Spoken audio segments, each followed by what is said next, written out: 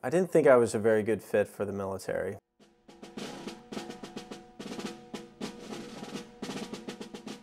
Really where that changed was I had an opportunity to go to Northern Warfare School. And I spent 3 weeks basically in a tent with a sergeant first class there. He taught me that if you're going to lead in the military, the first thing that you have to do is lead yourself. The thing that that I loved about the military is that it was just this mixture of physical and mental and psychological challenges. So I took the approach when I went there of there will be no personal time for myself. If I have a free minute, I'm going to give that to somebody else.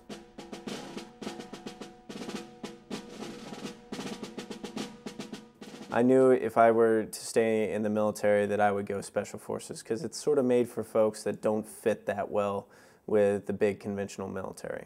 I went through what's called Special Forces selection. What was fascinating about it was that they operated on your mind in a way that few other schools can. Everything there is uncertain. There's no feedback, there's no awards, there's nothing. And then they leave you alone to let your mind work on you. And no matter what you face, you can't tap out. You can't say, I can't do this anymore, because when you're operating with 12 guys in the middle of an Iraqi city, you can't have someone shut down.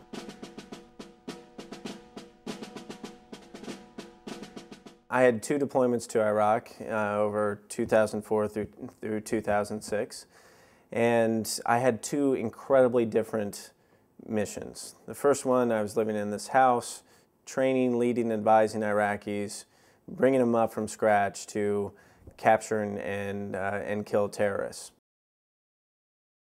The second deployment was completely different.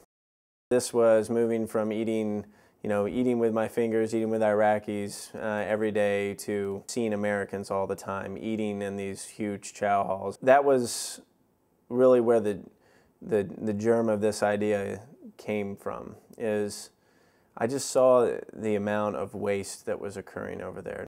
And then more than that, the thing that really frustrated me was the lack of a strategy. So for me, I knew that we could do better. I knew that having somebody with that perspective on the ground would bring a good voice and good oversight to military operations.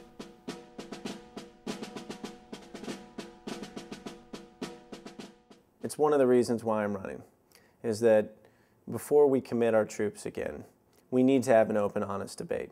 Not within the executive, but out on the floor in Congress. And we need to have somebody that can speak the language of the military. The selflessness that you learn in the military, I think, is exactly the sort of selflessness that we want and we hope that our members of Congress have.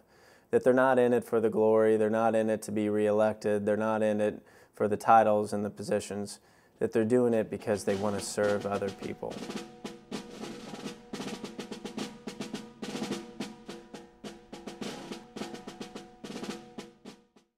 I'm Tommy Sowers, candidate for Congress, and I approve this message.